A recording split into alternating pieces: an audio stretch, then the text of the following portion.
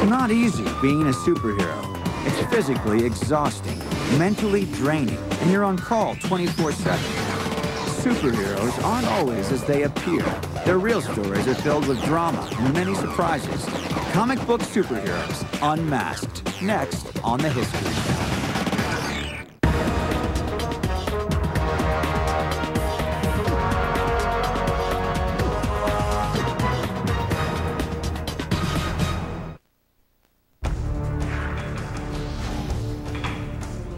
Hi, I'm Peter Wilson from the new film, The League of Extraordinary Gentlemen. The History Channel asked me to talk to you about comic book superheroes. Most things about superheroes aren't the way they appear at first glance.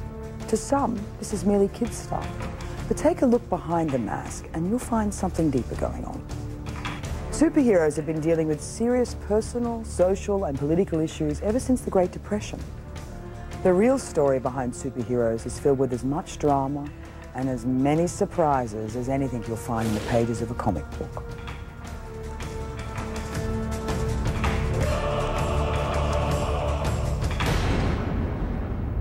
In 1938, the first and greatest superhero of them all, Superman, leaped from the pages of Action Comics #1 into the imaginations of children everywhere. Faster than a speeding bullet, more powerful than a locomotive, and able to leap tall buildings at a single bound.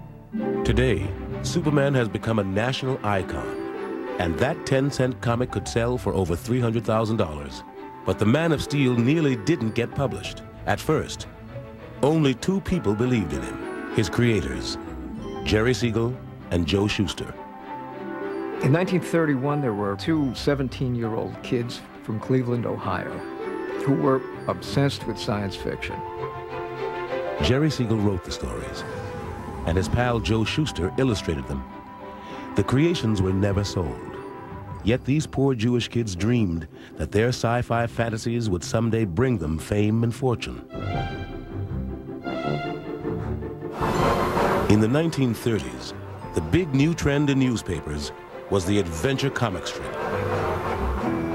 There was quality in the writing, there was quality in the drawing, there was just a general air of capital Q quality associated with newspaper comics. That's what Jerry Siegel and Joe Shuster wanted for themselves. Siegel and Shuster's hero combined elements of everything they'd read, from comic strips to pulp magazines. He would be the last survivor of a dead planet, rocketed to Earth like a science fiction Moses, with the strength of Hercules, fighting for the common man, Superman. Many years later, Jerry Siegel wrote about his inspiration.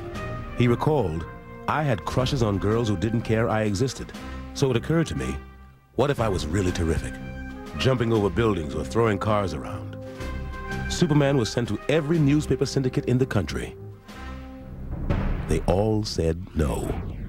I wrote back to them and told them this very patronizing letter that they weren't ready for prime time, that they should stay in Cleveland for another year until they developed their art style, because the art was quite crude. So much for my great editorial judgment. Newspapers were saying no, but another, newer medium held out some promise: comic books. Selling on newsstands for a dime, comic books were originally just reprints of newspaper strips. It was the cheapest way for newspaper publishers to repackage their comic strips. It was the video tape of its day. Then in 1935, Major Malcolm Wheeler Nicholson, a pulp magazine writer turned comic publisher, had a revolutionary idea: comic books with all new, never-before-published material.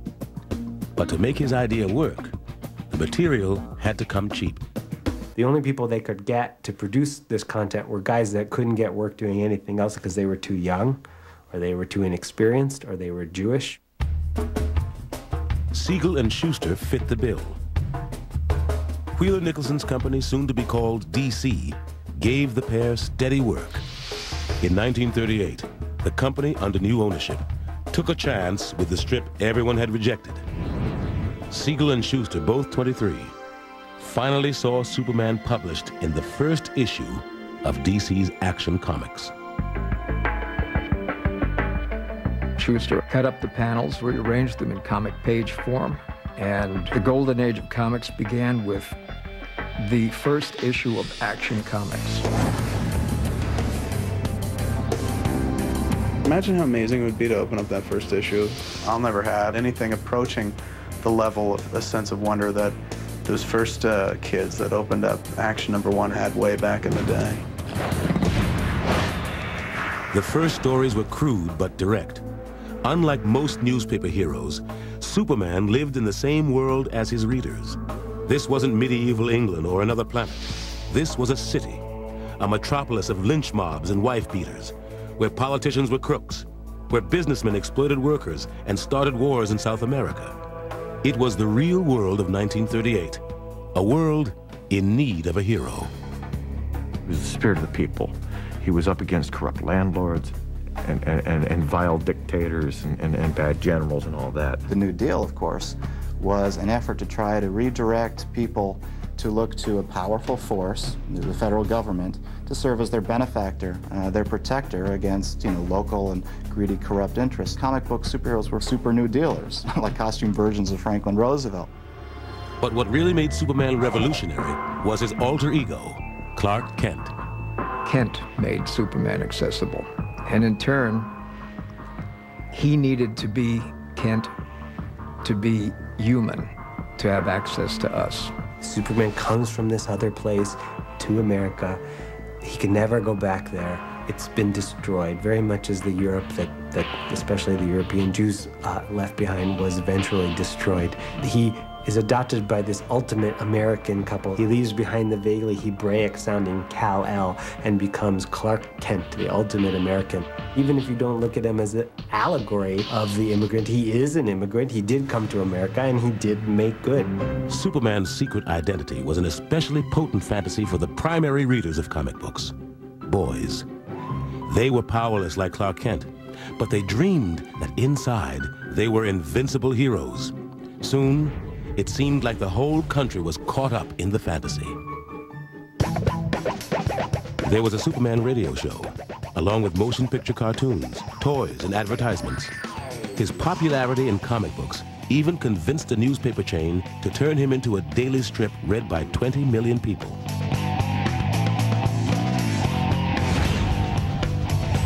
Meanwhile, each monthly issue of Action Comics with Superman sold nearly 1 million copies. Naturally, DC wanted another costumed character to match Superman's success. Bob Kane, a 22-year-old journeyman cartoonist, took up the challenge, along with 25-year-old writer Bill Finger. The Batman debuted in the 27th issue of Detective Comics. Unlike Superman, he had no superpowers, and there were other differences. While Superman fought for a liberal social agenda, the Batman fought crime, plain and simple. His story began when millionaire playboy Bruce Wayne, as a boy, witnessed the kind of street violence Depression-era readers knew all too well. He saw his parents killed, and now he's obsessed with symbolically avenging those murders. It's perfect, and there's no way to elaborate. You say that, and you understand the character. Batman is a fascinating character because he's so driven. Not the dude puts on, the outfit with funny ears and the cape and goes beats crap out of criminals. It's his thought process that's behind it. Having the willpower to change his whole life and to balance being a spirit of vengeance and a spirit of justice. I think that's an immediately appealing concept. In the early stories, Batman was described as a weird figure of the dark, an avenger of evil, just as scary as any mobster, monster, or mad doctor. Readers loved him. DC now had 2 incredibly popular superheroes who were about to have a whole lot of company. Within a few years, there were dozens, if not hundreds, of costume superheroes with all kinds of varying powers.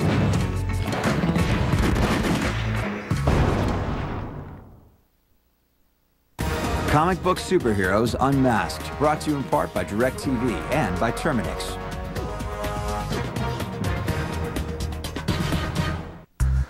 Dear DirecTV, there's not a word to describe how great DirecTV is. It's not great. It's not greater than great. It's even greater than greatest. My mom, at first didn't know if it was a good idea, but now she loves DirecTV, and it saves her money. Signed, Brian Mills. Brian, I think I'm gonna have you write my next review. Become a DirecTV fan for just $39.99 a month. Hi! Come on in! Kinda breezy in here! With 80-mile-per-hour winds! Ants and spiders can't grab hold of a surface! What? No bugs! Meet my husband, Stanley! What? Stanley! Here's a better idea. Call Terminix. More people trust us to solve their pest problems. 1-800-TERMINIX. No bugs, no hassles. All I want is a room somewhere. A comfy space I don't have to share. A workout! A pool! Breakfast complimentary, yeah! And a welcome, Mr. Watson. Good to see ya. And how about a fresh cup of joe? At Hampton Inn, you got it, people. From folks who'll do everything to make you feel completely loverly, utterly satisfied. We love having you here. Oh, wouldn't it be lovely? Have you heard about the neighborhood? Where you can get local and long distance together for one low monthly price. Where your calling is unlimited, around town and across the country. Where voicemail and caller ID are included at no extra charge. The neighborhood, built by MCI. Where you can talk as long as you want, as often as you want, for one low monthly price. Call 1-800-JOIN-MCI today and get unlimited local and long distance together. You know, every so often, a package like this is delivered right to my door. I like to think of it as my lifeline. You know, I have diabetes. These are my testing supplies. I check my blood sugar, and I check it often. Liberty Medical makes sure I have everything I need when I need it. Now, you may not know this, but if you're on Medicare, the cost of your diabetes testing supplies may be covered, whether you use insulin or not. Liberty makes it easy. They bill Medicare and your insurance company, so you have no paperwork. You pay nothing up front. Your supplies are delivered right to your door, no charge for shipping. So check your blood sugar as often as you should. And call Liberty. They can help you live a better life. For more information, call Liberty Medical at 1-888-634-9525. That's 1-888-634-9525. Call today. It was a bastion of torture and slow death that has been called the most terrifying prison in the world. Devil's Island on Hardcore History. Tonight at 11 on the History Channel.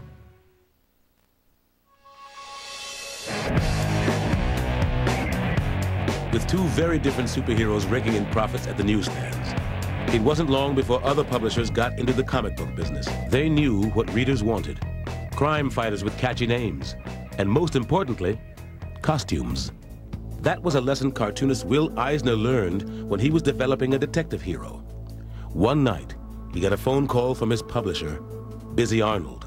I'm working on the drawing board, and the phone rings, and I could hear the jukebox going on. He was in a bar. He said, "Have you got a character yet?" I said, "Yeah, I've got this guy, a detective." He said, "Yeah, but does he have a costume?" So I'm sitting there, I was drawing the face, and I drew a mask on him. I said, "Well, he's got a mask." He says, "That's good, that's good." "What else?" I said, "Well, he wears gloves." "Oh," he says, "go with that." He says, "That's good." So anyway, that was how the Spirit got a costume. By 1940, costumed superheroes were flooding the newsstands. At DC, Superman and Batman were joined by The Flash, Hawkman, Green Lantern, and more. Rival companies offered Catman, Bulletman, and scores of others. DC was the biggest comic book publisher, but there were more than a dozen competitors. One was Timely Comics, which would one day be known as Marvel. DC comics were certainly better drawn and better written, but the Timely books seemed to embrace more mavericks and wilder ideas. Case in point, Bill Everett, the creator of Timely's antisocial amphibian, the Submariner, and Carl Burgos, creator of crime-fighting android, the Human Torch, wanted to have their characters meet in a gigantic slugfest. Fire and water, the battle of the century. Timely's publisher, Martin Goodman, heard their idea on a Thursday and told Burgos and Everett to have it on his desk by Monday. So Bill and Carl called up everyone that they knew who was involved in comics for a kind of jam session. Pages were being drawn, before they were written. One guy who turned the bathroom into his office put a board across his legs and wrote in the bathtub. People who were yelling out their ideas, arguing about which would be the best way to get the job done. The neighbors went crazy, called the cops. The phone was ringing off the hook, but by Monday morning, those dozen guys had completed a 60-page book. The first generation of comic book creators were incredibly hardworking men. They had all grown up in lower working class environments, practically without exception. The Great Depression had an awful lot to do with the fertility of comics in all of those years. These guys were willing to work incredibly hard to make the stuff real. One of the hard-working guys at Timely was a distant relative of the publisher, named Stanley Martin Lieber. Lieber would later be known by his pen name, Stan Lee. Often called the father of modern comics, Lee started at Timely in 1939 as a teenaged assistant. Even then, Lee thought comic book superheroes should appeal to an older audience. Publisher Martin Goodman thought that was crazy. I used to argue with him because I wanted to write things that were a little more adult for more intelligent readers. And he used to say to me, Stan, we have nobody but very young kids reading our books and a few illiterate adults. Lee's boss wasn't alone in his opinion. Although newspaper strips were read by everybody, comic book publishers knew that their magazines were read almost exclusively by children. Kids began reading comics as soon as they could read. It was the first purchase you made yourself, except for maybe a pack of gum or penny candy. So instead of getting more mature, superheroes began changing to better reflect the juvenile market. To make Batman more appealing to kids, his creators transformed him from a weird avenger of evil into a father figure. They invented Dick Grayson, a young acrobat who, like Batman, sees his parents murdered. Batman takes the boy under his wing, and comics' first kid sidekick, Robin the Boy Wonder, is born. The theory was that young readers would identify with young heroes. And in fact, Batman's sales doubled after the introduction of Robin. Soon, there was an avalanche of sidekicks: the Human Torch and Toro, the Sandman and Sandy, Green Arrow and Speedy, Catman and Kitten, the Black Terror and Tim. This idea of kid sidekicks, I hated it. The court would go after the guy for imperiling the safety of a minor, if nothing else. While some readers did identify with the kid sidekicks, everybody identified with the superhero who was a kid in real life. Fawcett Publications' Captain Marvel. Created in 1940 by writer Bill Parker and artist C.C. Beck, Captain Marvel is actually a young boy named Billy Batson. When he says that one magic word, Shazam, he becomes this big, beefy, strapping superhero. That's kind of the ultimate wish fulfillment aspect of the superhero, and I don't think it was ever expressed more purely than in that form. Pure or not, Superman's publisher, DC Comics, felt that Captain Marvel's form, a black-haired, flying strong man with a cape, was a little too close to their man. They sued. DC just felt threatened by Fawcett because Captain Marvel for a while was outselling Superman, and they kept at that lawsuit. The legal battle lasted 12 years, until 1953, when Fawcett finally agreed to stop publishing Captain Marvel. Readers at the time weren't aware of the battle between Superman and Captain Marvel. To kids, there was room enough on the newsstands for both, and more. Superhero fantasies were a new way for readers to deal with the realities of the Depression. Now, an even bigger challenge would be just over the horizon. The superheroes would be going to war. We were fighting Hitler before our government was fighting Hitler.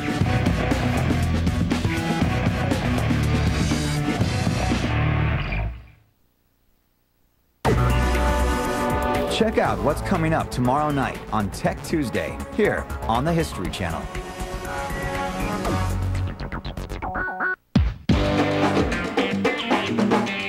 When you want a battery that keeps going, and going, and going, and going. Energizer Max. Do you have the bunny inside? Got the bunny inside. Introducing McCormick Grillmates grilling sauces. Just grill, brush, and let the feast begin. New Grill Mates grilling sauces, along with seasonings and marinades, are from McCormick, the taste you trust. Aye, oh, let's go. Aye, oh, let's go. Aye, oh, let's go. Aye, oh, let's go. The moment in a straight line. You're going through a tight one. You keep a little that mind. Let's creep up. Aye, oh. When you can get the best of wireless without a contract, that's M Life. Go phone, only from AT&T Wireless. When a madman threatens the world, the greatest adventurer who ever lived must summon the most extraordinary heroes. And the game is on.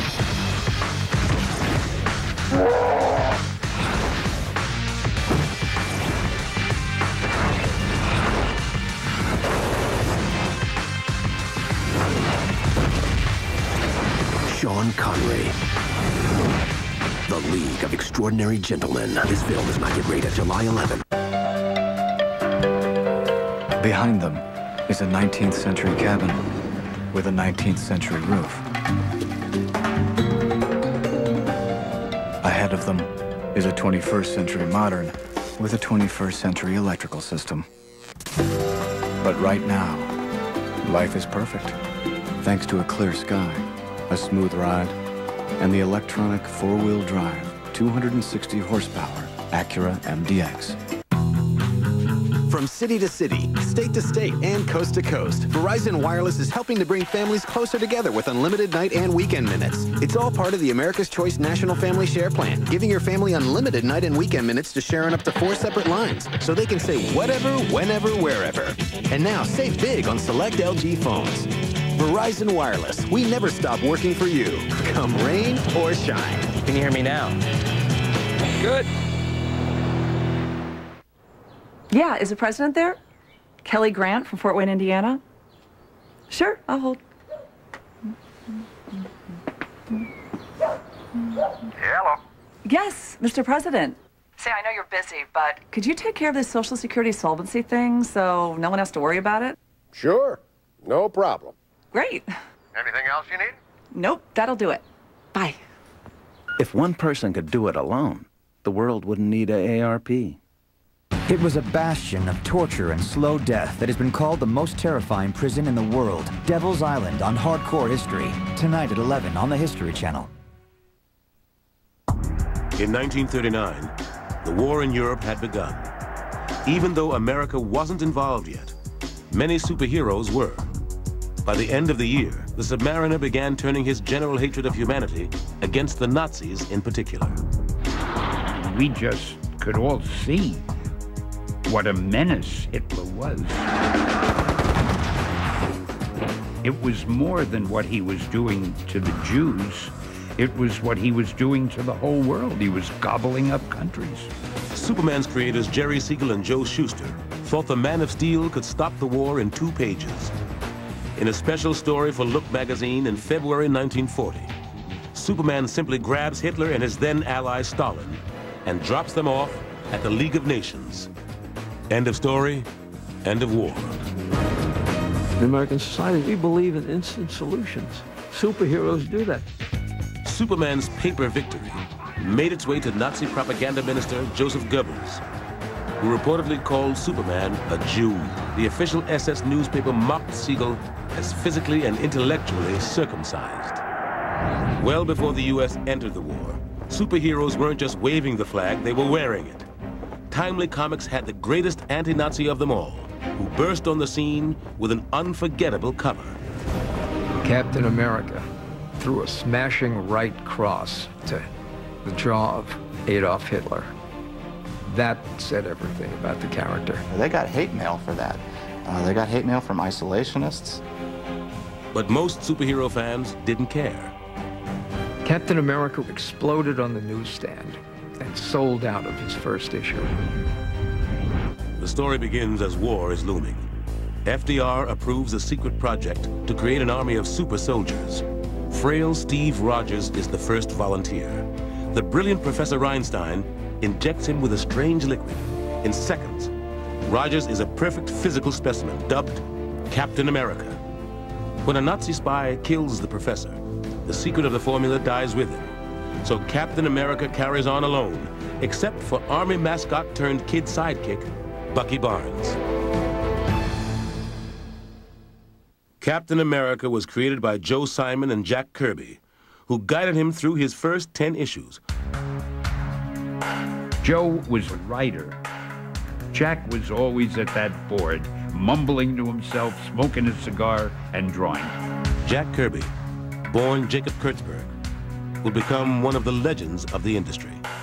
He was the Shakespeare or Cervantes, or take your pick, of comic books. He introduced a whole new level of motion into comic books, and that was revolutionary for the time. The page couldn't contain the degree of action. Simon and Kirby occasionally mixed action with political prophecy. In the spring of 1941, Cap and Bucky stop an unnamed Asian power from destroying the U.S. Pacific Fleet, 7 months before Pearl Harbor was attacked. When the Japanese actually did cripple that same fleet, Captain America's wrath echoed the nations. With war declared, the men in tights cast all restraint to the winds. The superheroes went off to war with great gusto. Week after week, month after month, just pounding the hell out of the Nazis. The stories had so much pro-American propaganda that you'd almost think they were subsidized by the government, but it was just, we felt we had to do that. And then something very interesting happened, which was that comic books were included in care packages that were sent to soldiers, along with chocolate and cigarettes, and comic books became part of the standard reading material for GIs serving in the Second World War, and they liked them. The superheroes were now in sync with the government's war effort, and comic book sales soared from 15 million a month in 1942 to 25 million a month a year later. World War II was the peak of what would be called the golden age of comics. And why not? In the comic books, the Americans always won. The war in the comic books looked like something that was kind of fun. And the striking contrast between that and the war itself must have bothered some people. The superheroes fought two kinds of Japanese, buck-toothed and fanged. But while the Japanese and Nazis were both portrayed as sadistic monsters, the Nazis' ultimate horror was never mentioned. Certainly it was an opportunity to talk about the Holocaust, which everybody knew was beginning to happen. But nobody in comics would attempt it because I think essentially you felt that your audience wouldn't be interested in that. They wouldn't understand it. There was a sort of irony in the fact that these characters, many of whom in that period in the Golden Age had been evolved to fight the Nazis, were themselves very much in the Nazi ideal. And the idea that you can solve problems through physical strength, by being stronger and more dominating, more powerful, that is fascism. I mean, that's it. That's the essence of fascism. And I don't think the creators of superheroes or the kids who were reading at the time were the slightest bit aware of it. To one character, fascism was just another example of male aggression. But then, everything about Wonder Woman was different. Wonder Woman was a particularly interesting character, created by a psychologist. Charles Moulton was really Dr. William Moulton Marston, an author, one of the inventors of the lie detector, and an early defender of comics. The Harvard-educated Marston was hired by DC as a consultant. The honcho hired him to think of a way to do a female Superman. Why not go after the girl audience? And Marston apparently decided to do it himself. He came in probably as the first established writer to move into doing comics. Marston began the saga in 1941. As a wounded intelligence officer, Steve Trevor crash lands on the island home of the immortal Amazons. The Queen's daughter, Princess Diana, falls in love with the helpless man. Her love makes her realize that the Amazons face the same decision other isolationists and pacifists face in 1941. Try to ignore the Nazis or fight for freedom. Against her mother's protests, Diana goes back with Steve to defend America, described by the goddess Athena as the last citadel of democracy and equal rights for women. Like Superman, Wonder Woman was more powerful than a locomotive, and she had better gadgets than Batman. An invisible plane, a telepathic tiara, a magic lasso that forced people to obey her, and bulletproof bracelets. Wonder Woman was a great success. The female aspect was very heavily played. The artist, H.G. Peter, however, had a very masculine approach. Artistically, it appealed to male readers. Something else might have appealed to male readers. Wonder Woman lost her power and free will if men bound her bracelets together. There was definitely an S&M quality about the appeal of Wonder Woman. Almost every book was riddled with female domination, bondage, subjugation, punishment, and loads of fetishes. Back then, I guess nobody got it. Certainly, no readers at the time knew of Marston's unconventional home life. He lived happily with his wife and their children, and a former student who always wore metal bracelets on both wrists, and their children. Despite his avant-garde lifestyle, Marston had Wonder Woman give down-to-earth advice for kids on the home front, urging them to collect old paper and scrap metal, which could be recycled into war material for soldiers overseas. Other patriotic heroes also promoted collecting scrap or buying war bonds, and some even made financial sacrifices to do so. Captain America requested kids not to send a dime for the membership card and the tin badge, but to spend the dime for war bonds. You know, every dime you spend may be the dime that puts a bullet in the last Jap in the war. Here, Captain America's sidekick urges kids to collect scrap paper for the war effort. Little did he realize that request would turn comic books from 10-cent trash into eventual treasure. World War II created the collector's market to some extent, because when they were looking for paper, the first thing that Mom wanted to throw out was those damn comic books. And so when you go and find a Golden Age book that's selling for $6,000, you can thank World War II for that.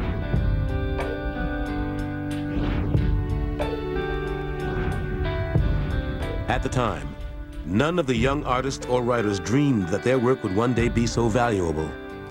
They were too busy cranking out stories or leaving the business altogether to go to war. I felt I can't be writing about all these comic book heroes and not be fighting myself. When the artists and writers went off to war, the publishers had to give the strips to different artists and different writers, and the publishers began to feel that they were in charge of these characters. The characters became corporate characters, controlled more by the corporation. The readers also seemed to want a little calm and stability after 16 years of depression and war. So the heroes began losing their edge. By 1945, Batman was an establishment figure. He carried a platinum badge. Superman went through a change as a sort of outside loner into the ultimate lawful authority. Ironically, just as superheroes got blander, post-war politicians attacked them as threats to the very foundation of the country.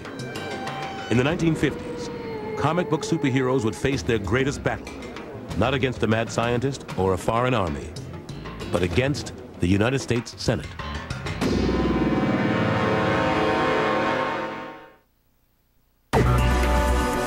Check out what's coming up tomorrow night on Tech Tuesday, here on the History Channel.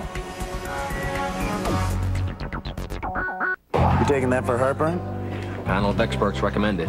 More doctors recommend Tums. Dose for dose, Tums Ultra neutralizes more acid than Pepsi Complete's antacid. Nothing's faster. Just ask a real panel of experts.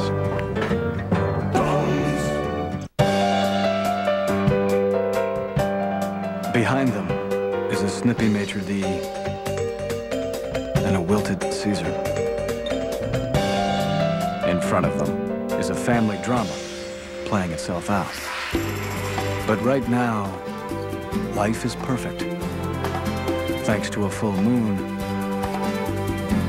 a powerful engine, and the Autobahn-tested suspension of the Acura RL. When a madman threatens the world, the greatest adventurer who ever lived must summon the most extraordinary heroes. And the game is on.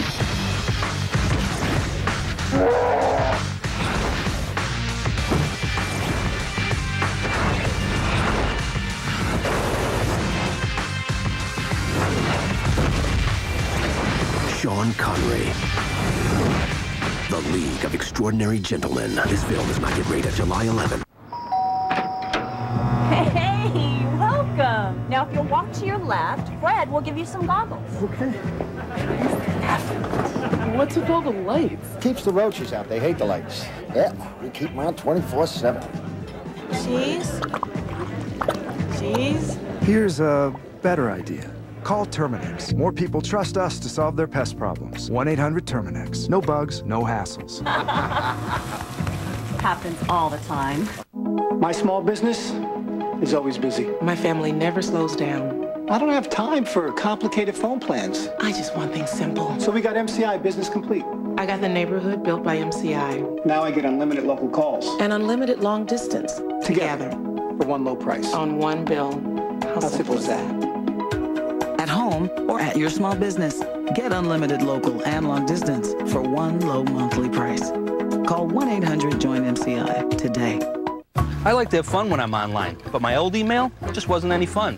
Then I signed up for MSN 8. Got my butterfly. This guy never quits. Now I can email photos with graphics and cool type. Now that's fun. He also lets me browse with my friends. Well, you know, surf the same sites at the same time. It's great. Yep, me and my butterfly. Or what you call social creatures. Looking for a more expressive internet service? Try MSN 8, built with advanced Microsoft software. Go to get.msn.com today and get 2 free months when you sign up. MSN 8 helps you take email farther with photo editing and custom graphics built right in. You'll also get shared browsing that lets you link up with a friend and see the best of the web together. Plus other features AOL can't match. Switching is easy and hassle-free with powerful switching software that moves your AOL address book, notifies your contacts, and forwards your emails for a month. Go to get.msn.com today and get 2 free months when you sign up. MSN 8. It's better with the butterfly. It was a bastion of torture and slow death that has been called the most terrifying prison in the world. Devil's Island on Hardcore History. Tonight at 11 on the History Channel.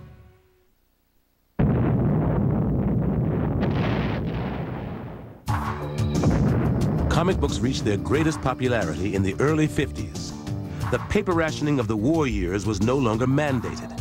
Nevertheless, average monthly sales climbed from 25 million in 1943 to almost 100 million in 1953.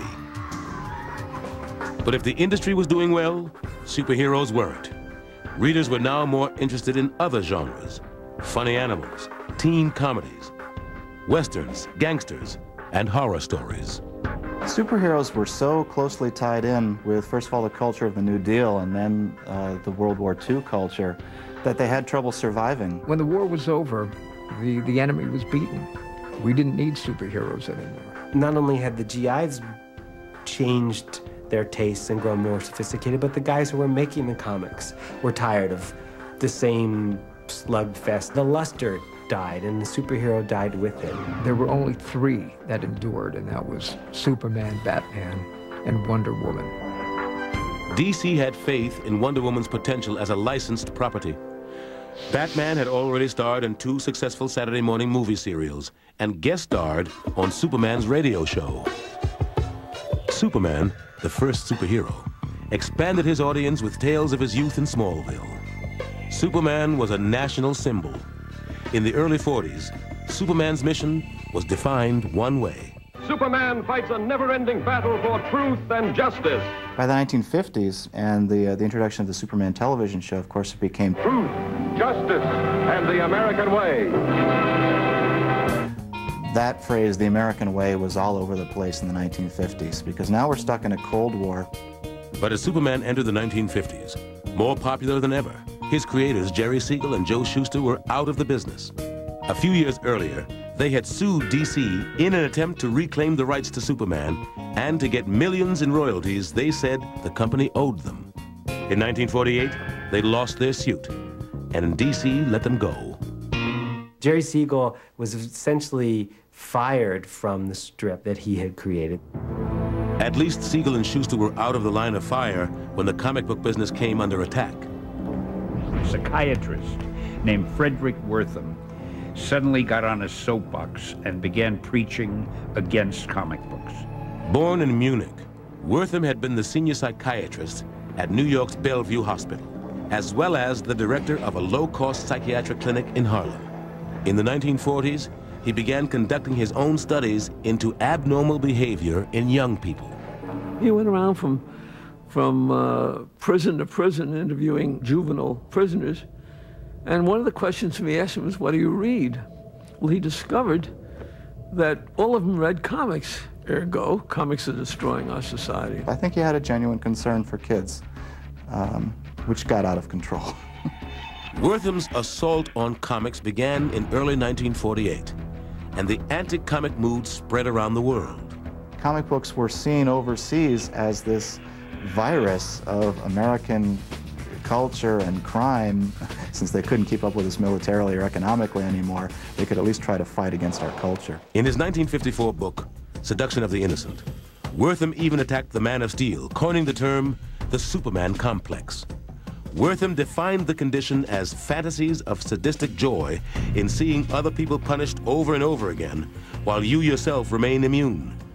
Batman and Robin were like a wish dream of two homosexuals living together.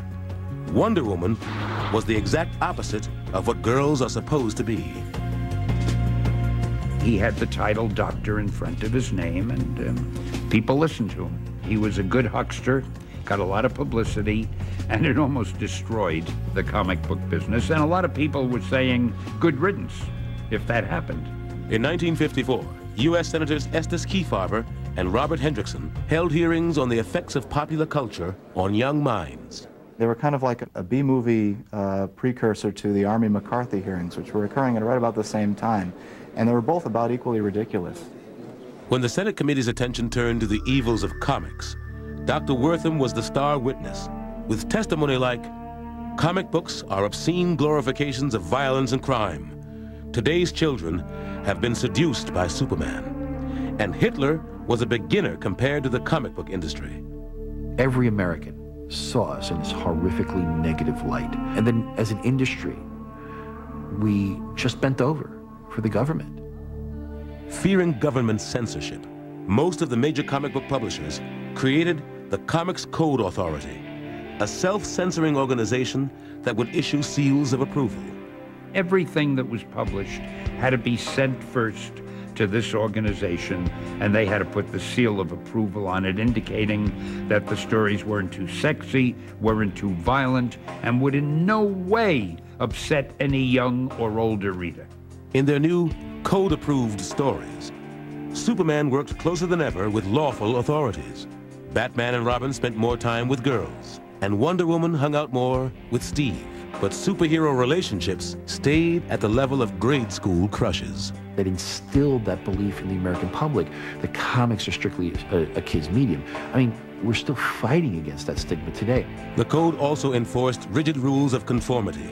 About authority, it said, policemen, judges, government officials, and respected institutions shall never be presented in such a way as to create disrespect for established authority. About parents, it said, respect for parents, the moral code, and for honorable behavior shall be fostered. About ghoulish activity, it said, scenes dealing with Walking Dead, vampires, and werewolfism are prohibited. Many comic book publishers closed down. Many writers, artists, and werewolves fled the industry. No respectable person wanted to be involved in that field. There are many, many, many stories of the comic book artists ending up in the alleys and basements of churches and ending up alcoholic. And they did this right at the time when rock and roll was starting to break. That rebellious side of youth culture was becoming more pronounced in other media, and the comic book industry gave up that edge. They lost it, and in some ways they never quite recovered from that. Between 1954 and 1956, comic book sales fell more than 50%. The industry would never again have the number of readers it had just before Dr. Wertham and the Senate hearings. The Comics Code placated enough of the public to save the industry. But what about the superheroes? Would they survive? They were a dirty little secret that you read under the covers of your bed. They were the kind of thing that if your parents caught you reading them, you might get in trouble. Comic book superheroes Unmasked, brought to you in part by Acura and by Verizon Wireless.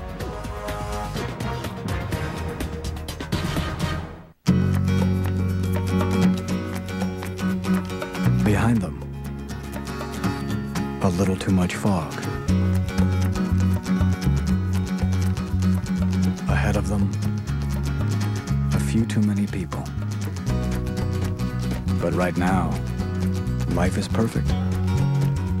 Thanks to purple mountains, fruited plains, and the majestic power of an Acura TL. From city to city, state to state, and coast to coast, Verizon Wireless is helping to bring families closer together with unlimited night and weekend minutes. It's all part of the America's Choice National Family Share Plan, giving your family unlimited night and weekend minutes to share on up to 4 separate lines, so they can say whatever, whenever, wherever. And now, save big on select LG phones. Verizon Wireless, we never stop working for you, come rain or shine. Can you hear me now? Good. When I go into the schools, I'm very proud of what I do. I help kids learn to read. We did a walkathon for juvenile diabetes. I help feed the homeless in a soup kitchen every Saturday. That's Walmart Good Works. It's giving, it's helping, it's doing, it's giving back to the community. I love to see their faces just light up. Just knowing that you've helped that one person. That I come home and I have a smile on my face, that's my day. I'm very proud to be a Walmart associate. We live here too, and we believe good works. When a madman threatens the world, the greatest adventurer who ever lived must summon the most extraordinary heroes. And the game is on.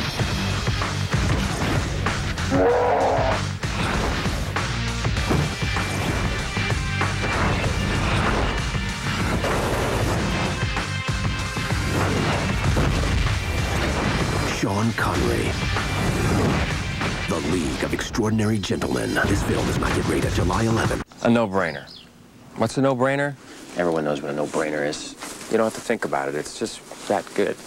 Now you can call anyone in America for 3 cents a minute and 39 cents to connect. And that 3 cents gets you Canada and Western Europe, too. Just dial 1010-987. Nothing to commit to. Just use it when you need it. Hey, what's to think about? 1010-987. A rate this low never went so far.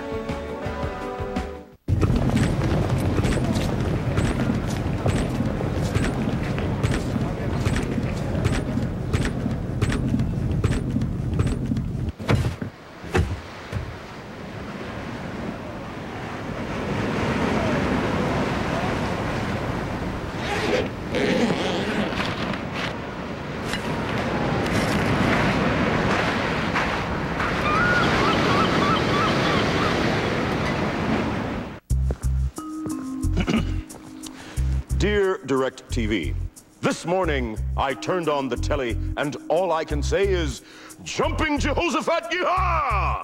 Thank you, DirecTV, for all the local channels. Thank you again, sincerely, Al Glover. And cut. How was that? Was that too over the top? No, it was perfect. An actual letter. Someone wrote this. Become a DirecTV fan for just $39.99 a month. Thank you! Good night! It was a bastion of torture and slow death that has been called the most terrifying prison in the world. Devil's Island on Hardcore History. Tonight at 11 on the History Channel. 1961. The Eisenhower era was over.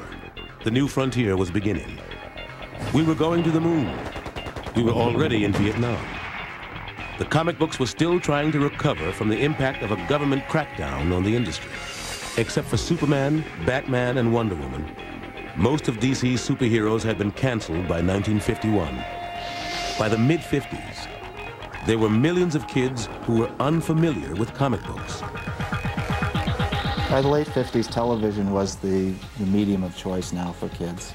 The Comics Code had basically killed all the horror and crime comics, so they lost that edgy quality. So comic books went back to what had been their strength in the beginning, which was the superhero. In 1956, editor Julius Schwartz oversaw the creation of The Flash, a sleek modern version of the fastest hero of the 40s. DC had found new success with science fiction updates of old characters: Green Lantern, Hawkman, and the Atom. Meanwhile, on a golf course in New York, comic book history was about to change forever. My publisher, Martin Goodman, played golf with the publisher of DC Comics. At least the legend is the publisher of DC Comics said, you know, we've actually had some luck with these superheroes. When the new and old heroes joined forces as the Justice League of America, the series provided DC with a new successful title. While DC was on a roll, this was not the case at Martin Goodman's company, where writers and artists were churning out little morality tales featuring giant monsters, and they were tired of it. I would make up a name like Gru or Mungor or anything that was a sound, and Jack would make a story out of it any way he wanted, and I'd put in the insipid copy. Then Martin Goodman came back from his golf game with tales of the Justice League sales. Stan, I want you to make up a group of heroes, because I think that's what's selling today. Stan asked his wife Joan for advice. She said, well, why don't you just once do a book the way you would like to do it instead of the way they want you to do it? She's like, well, you're going to quit anyway. Just do it. Stan Lee took the problem to his sometime collaborator, Jack Kirby, and they came up with the Fantastic Four. Inspired by the space race between America and Russia, 4 people who don't always get along try to beat the commies to the moon. Their rocket is bombarded by cosmic rays. The quartet crash land, and they've acquired superpowers. They team up, but they still don't always get along. Mr. Fantastic would over-explain everything, the way I tend to do. The Thing would say, will you shut up, we got it already, and he and the Torch were always arguing and fighting. The Thing hated being the Thing, and the idea of superheroes hating being a superhero was really a novelty. And it produced a lot of psychological richness, at least comparatively speaking, that had not been seen in comic books before. And so it was with the creation of the Fantastic Four that comic books really entered into the modern era. Lee convinced Goodman to rename his company Marvel, after Goodman's very first comic book, which had featured the original Human Torch and the Submariner. Lee and Kirby had already created a new Human Torch, and in early 1962, they revived the Submariner. Lee gave Prince Namor a more noble speaking style and a new reason to hate mankind. He blamed atomic tests for wiping out his undersea capital. Also in 1962, Lee and Kirby unleashed another atomic-aged anti-hero, the Incredible Hulk. Of course, in those days, there were so many movies with nuclear blasts creating monsters and giant things and so forth. So I said there was a gamma ray explosion, and he got caught in it, and it transformed him. The Hulk was a metaphor for the early 60s fear that atomic weapons would get out of hand. While saving a teenager who's trespassed onto a gamma bomb test site, the bomb's inventor, Dr. Bruce Banner, becomes a victim of his own device. It was Banner's dark side, just sort of, you know, metamorphosizing into flesh and blood. Green flesh and blood, of course, but there it was. Whenever Dr. Banner changed, the army he worked for tried to kill him. Even while the Vietnam War was going on, the Hulk's most persistent adversary was the U.S. Army. The Comics Code said that, you couldn't show the Army as villains. And yet at the same time, Marvel was basically making them to be the bad guys. They're able to do this simply by saying the Army is trying to do what it thinks is best. It just happens to be a little misinformed in this case. The Hulk looked like a menace. He looked like a monster. There's nobody else who understood him except the teenager whose life he saved, Rick Jones. The teenager understands, but the world doesn't understand. Characters like the Hulk struck a chord with a new generation of readers who were growing up questioning authority. There's this character that when he loses his cool, he becomes this green monster, and he goes on tirades, and he just starts smashing things up. What better metaphor, could you have for angry youth? We started to get fan mail, And the postmarks suddenly weren't from kindergartens, but they were from high schools, and then later from colleges.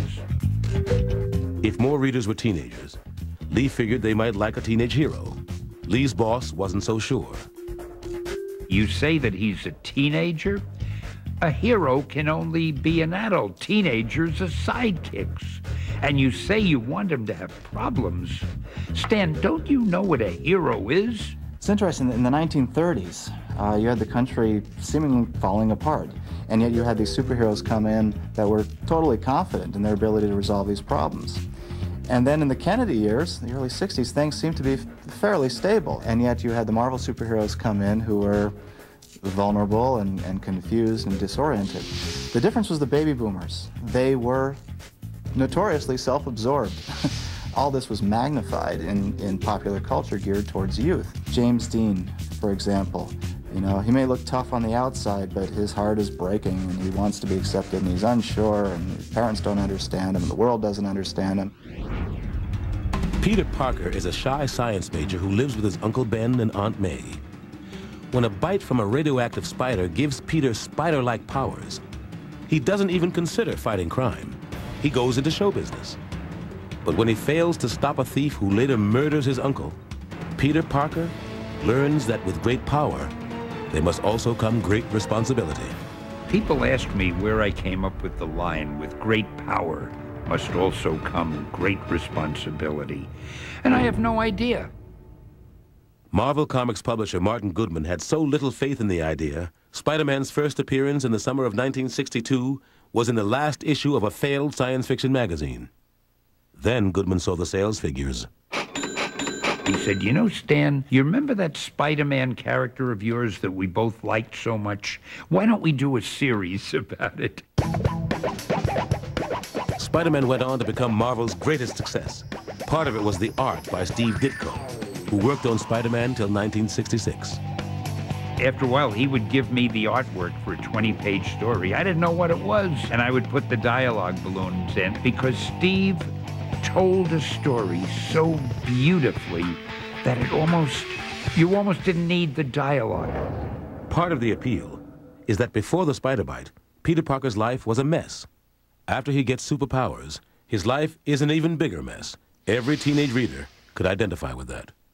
It's not about that red and blue suit. It's about Peter Parker, the sick aunt, the girl problems, the school problems, the work problem. It's not just a suit jumping off the building. There's somebody inside of that suit that you care about.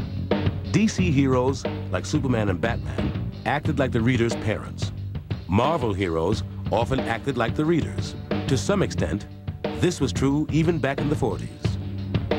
At that time, the worldview presented in DC comic books was a much simpler, easier to understand kind of worldview. Superman was good, Lex Luthor was evil. As I got older and more sophisticated, 10, 11, then I started to look for greater degrees of ambiguity in my characters, and that meant that it was time to graduate to Marvel Comics. DC was the old establishment company. Marvel was the upstart that led people to believe there was a rivalry, and there became a rivalry when Marvel started outselling DC. Then it became very real in terms of, good old bottom line. One of Marvel's boldest moves came in 1964 when Stan Lee and artist Jack Kirby brought back Captain America, Timely's World War II hero, whom Kirby had co-created. Readers were told that Captain America had been frozen in ice for 20 years, and shockingly, his kid sidekick Bucky had been killed in action. The infallible one-dimensional hero of World War II blamed himself for his partner's death. And in between fights, Captain America brooded like a star-spangled Hamlet. He felt he didn't belong to our age. He was, as I say, an anachronism. He belonged back in the 40s. Jack hadn't done him that way, and I felt a little bit diffident mentioning it to him, but oh man, Jack loved the idea instantly. Captain America's growing discomfort seemed to mirror the nation's, as the certainties of yesterday got turned upside down in a new age of rebellion. You look at what Stan did back in the 60s. And we may say, oh, wow, I remember those stories really fondly. And they kind of read kind of quaint and kind of simplistic, you know, and maybe they were appealing to kids. Well, no. Back in the 60s, they didn't read that way. They were cutting edge. There was almost counterculture at the time. There was a survey conducted by Esquire magazine in 1965 which revealed that self-described college radicals ranked Spider-Man and the Incredible Hulk among their favorite revolutionary icons, right there with Bob Dylan and Che Guevara and Malcolm X. There was a time in the 60s where comics were seen as very smart in the colleges of America, and Stan had his finger right on that pulse. By 1968, Marvel was selling 55 million issues a year, matching or surpassing DC. And storytelling got positively psychedelic when a former magician and escape artist named Jim Steranko took over the spy strip Nick Fury, Agent of S.H.I.E.L.D. I brought surrealism to comics. I brought expressionism into comics. I brought pop art and op art, optical effects into comics.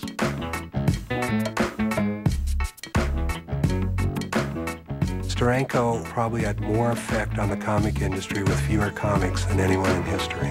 There was this whole cult of personality created around Steranko. You know, you didn't hear his first name, it was just Steranko. And he was very aloof, and, you know, the pictures you saw of him were grainy and blurry, and, you know, it's just this whole mystique around Steranko. Steranko was the first rock star artist in comics. Like a rock star, he pushed the boundaries of what the comics code found acceptable in the late 60s. They used to take the cleavage line out of my girls. Some changes were truly bizarre. In one silent sequence between Fury and his lady friend, a fully clothed embrace was deleted and replaced with a blow-up from the first panel of Fury's gun. This huge pistol shoved into the confines of a shoulder holster was much more suggestive than anything I had on that page. But just as Marvel was pushing the boundaries with S.H.I.E.L.D.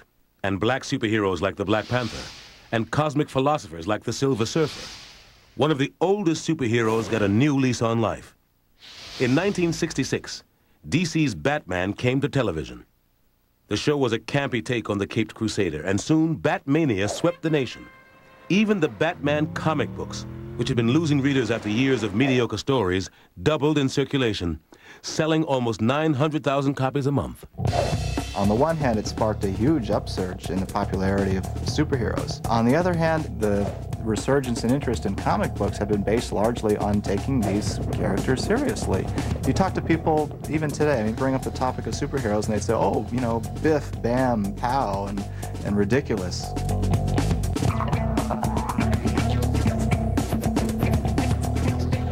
The joke soon wore thin.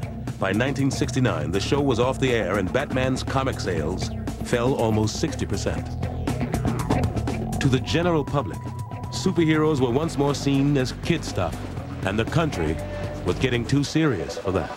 We were teetering between the Vietnam anti-war rebellion and the Watergate years. The whole social structure was beginning to open to criticism for the first time.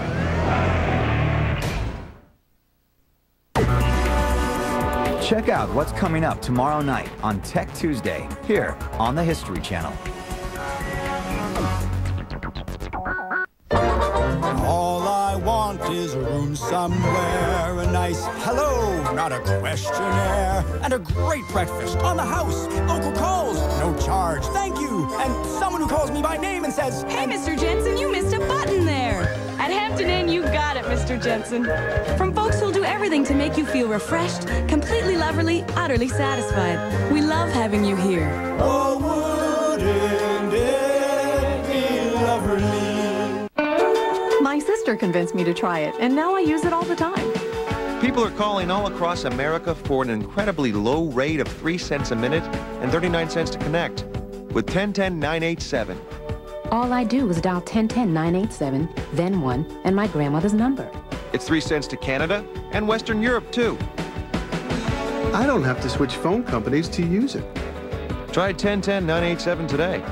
At 3 cents a minute, it's a no-brainer.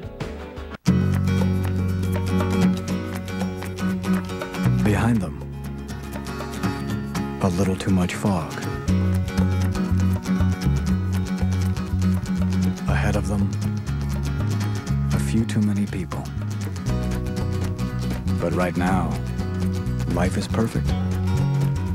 Thanks to purple mountains, fruited plains, and the majestic power of an Acura TL.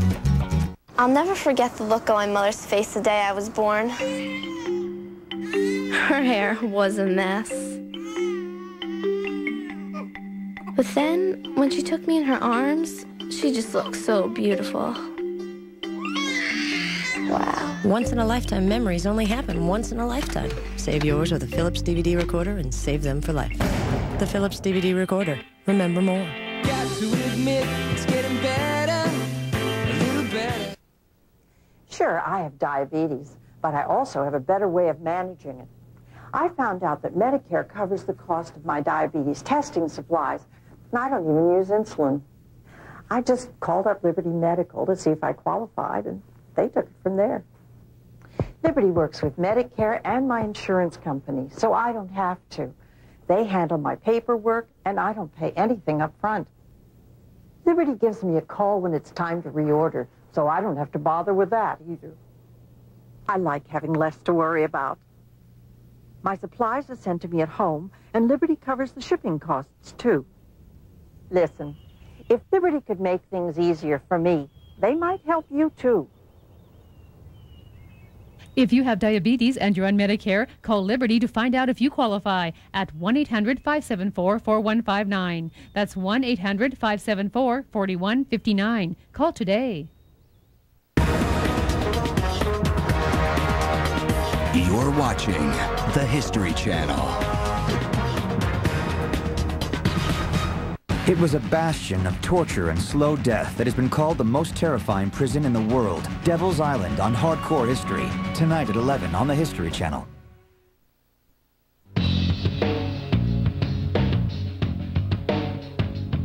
The superhero revival of the 50s was colliding with the counterculture.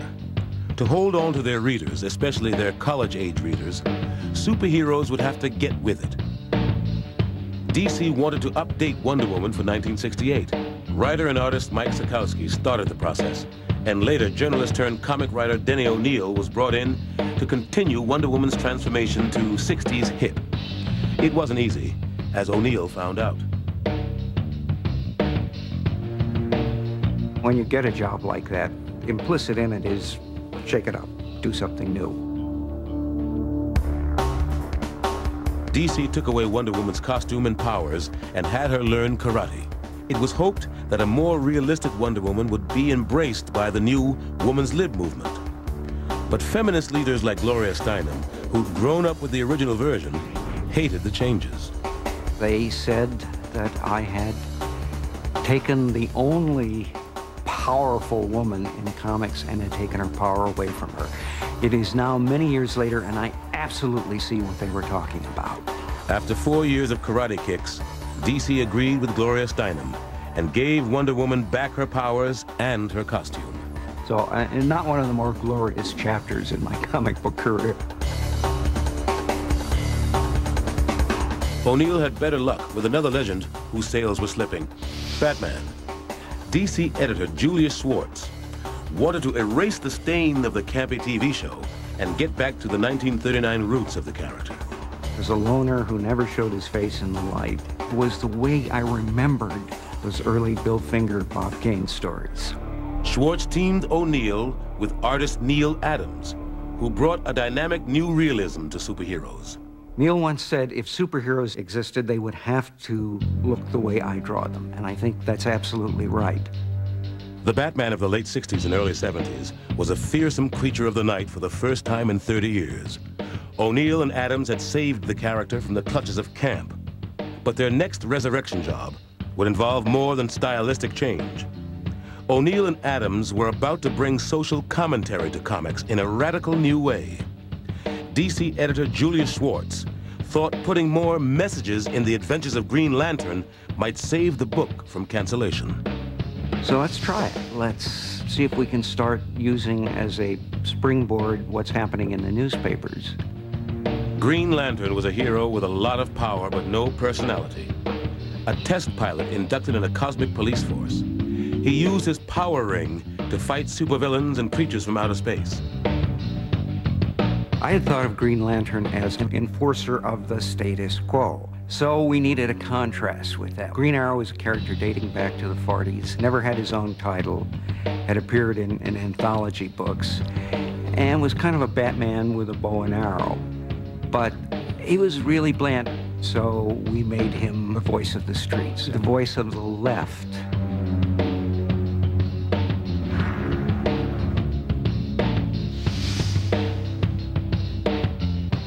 In early 1970, Green Lantern Green Arrow number 76 hit newsstands like a Molotov cocktail. It was openly liberal, even radical. Green Arrow tells readers that a moral cancer is rotting America's soul. The well-meaning Green Lantern is accused of being a racist. What I remember putting in the script was asking Neil to draw the best face he had ever drawn of a black guy who had been through hell. And he did it. And he starts to say something about, well, I hear you've been helping the blue skins and the green skins on these other planets. You've done a lot for the purple skins. What have you done for the black skins? It's one of the most reprinted panels in comics history. When you look back at it, well, what's so radical about this? But at the time, it was an outrageous proposition. My theory was that it was probably too late for my generation. But maybe you get a real smart 12-year-old and get him thinking about racism. Green Lantern Green Arrow was self-consciously relevant. It tackled religion, race, pollution, and Native American rights. But there were some things that even relevant comics steered clear of. One, incredibly, was the major news story of the time, Vietnam.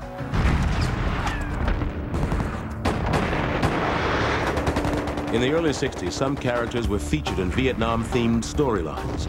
But when the war and the protests at home were raging in the late 60s and early 70s, Vietnam was generally avoided.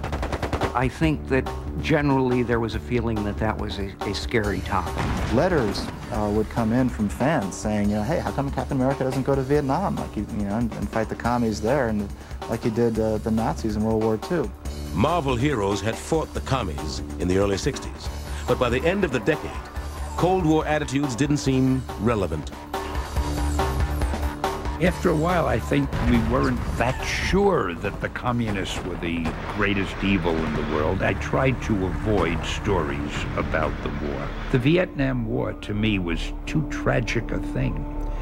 By the time we got the courage to do material about Vietnam, I think the war was pretty much over. The other untouched issue of the period was drugs, until, ironically, the Nixon administration forced the issue in 1971. I had received a letter from the government, from the Office of Health, Education, and Welfare. They thought it would really be beneficial if I would get a story about the dangers of drug addiction and feature it in one of our top books. Lee and artists Gil Kane and John Romita worked out a 3-issue story arc in which Spider-Man fought the Green Goblin. In a subplot, Spider-Man saves an inner-city kid so stoned, he thinks he can fly. I know nothing about drugs, so I didn't mention what he overdosed on. I didn't know. Later, Spider-Man's friend Harry, the Green Goblin's son, gets hooked on pills and suffers a near-fatal overdose. The reader didn't feel we were giving him a lecture. It was just an incident in a story, which I feel is the best way to do it. Only one problem. The Comics Code Authority didn't want Lee to do it at all. Rejected. We could not put the seal of approval on those issues. I said, why? They said, according to the code, you're not allowed to mention drugs. I said, but we're not telling the kids to take drugs. The whole purpose of this is to show the danger of drug addiction.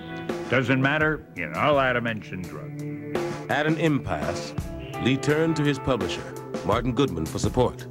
I said, Martin, I want to do these books anyway, so we won't have the seal of approval. I was so proud of him. He backed me to the hilt. He said, absolutely, Stan, just let's send him out. For 3 months, Marvel published Spider-Man without the code's approval. The world didn't end. The sky didn't fall. We had the greatest write-ups. My father came home and he said, you know, you have to go pick up this thing called Spider-Man. I'm like, why? Of course, what he didn't realize at the time was that he started a whole new addiction, which was comic books. So, you know, coincidentally, I never used drugs, but boy, I collected comic books like crazy. Thanks to the controversy, the Comics Code was liberalized.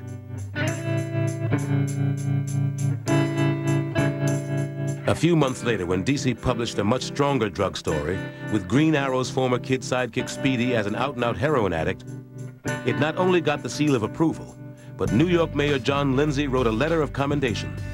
But good intentions didn't translate into sales. 2 issues later, Green Lantern Green Arrow was canceled. Relevancy had run its course. But when it came to the first superhero, his durability was proven once again. Over the years, many different writers and artists had redefined Superman. The character had survived because he could be reinterpreted to reflect the times. The 1978 motion picture starring Christopher Reeve kept the basics of the legend and added a late 70s edge of sex and romance. First Superman is wonderful. It's a really great origin story. If you like the comics, I think Part 2 appeals to you even more because, you know, he's fighting superpowered villains. 3 years before Superman the movie hit theaters, the project would prove to be a milestone for Superman's creators Jerry Siegel and Joe Shuster. In the 1940s, they had sued DC over royalties and the rights to Superman, and lost. Now, artist Neil Adams took up their cause. Using the publicity surrounding the upcoming movie, he pressured DC to make amends. In 1975, Siegel and Shuster got a modest lifetime pension and a restored byline on Superman. But DC kept the rights. The first 2 Superman movies were huge box office successes, and Superman's value as a licensed product was reconfirmed. But he was no longer the most popular hero in comic books. Readers' tastes were once again changing, or perhaps mutating. The new hot heroes, the X-Men, didn't always deal with specific political issues, but they were relevant in a broader sense. The X-Men are very relevant because above and beyond everything else, it's a story of bigotry, of these people who are hated because they're different, even though they're good. And they're trying to help the world. I mean, there's almost a little bit of a Jesus Christ feeling in there. The X-Men are sort of the most consciously, deliberately, and successfully metaphorical of any comic book superhero. The X-Men are a team of teenage mutants, each born with a superpower that manifests around puberty. More mutants are starting to get born. The fear grows even more amongst normal human beings that they will take over the earth. Growing up in Israel, I understood the metaphor. It was about the right to live and the right to exist. If you're African American growing up reading comic books, you could relate to the X-Men. If you were gay growing up reading comic books, you could relate to the X-Men. If you were merely just a geek, a nerd being picked on, you could relate to the X-Men. The idea of being simultaneously special and persecuted is a very potent, powerful one.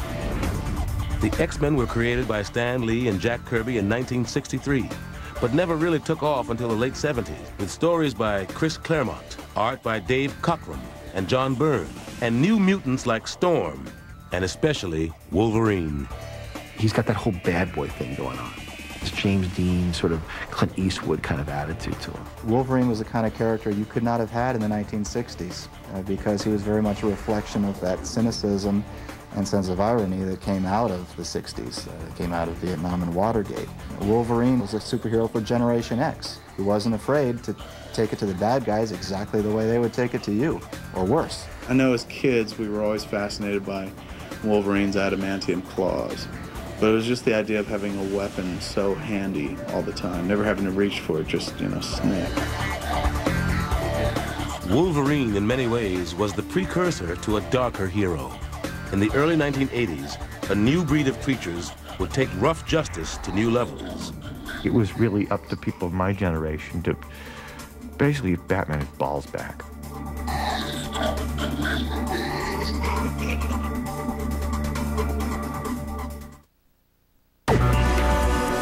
Check out what's coming up tomorrow night on Tech Tuesday, here on the History Channel.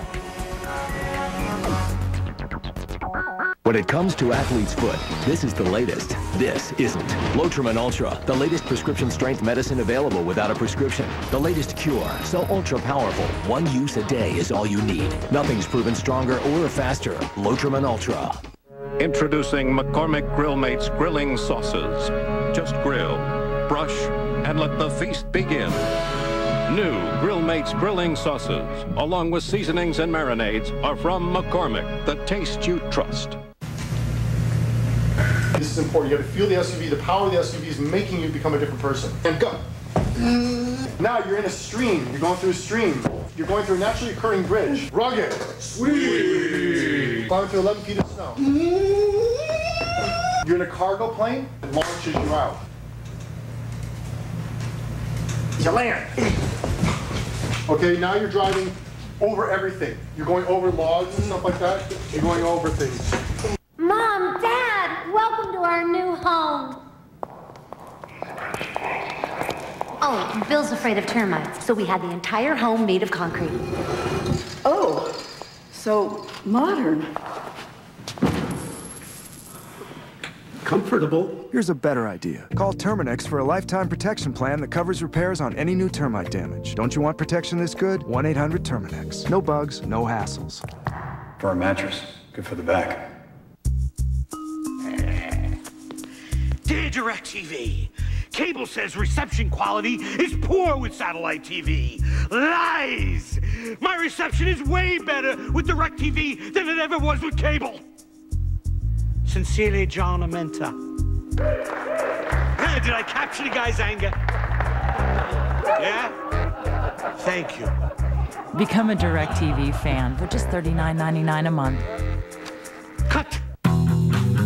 From city to city, state to state, and coast to coast, Verizon Wireless is helping to bring families closer together with unlimited night and weekend minutes. It's all part of the America's Choice National Family Share Plan, giving your family unlimited night and weekend minutes to share on up to 4 separate lines, so they can say whatever, whenever, wherever. And now, save big on select LG phones. Verizon Wireless, we never stop working for you, come rain or shine. Can you hear me now? Good. All right, bye.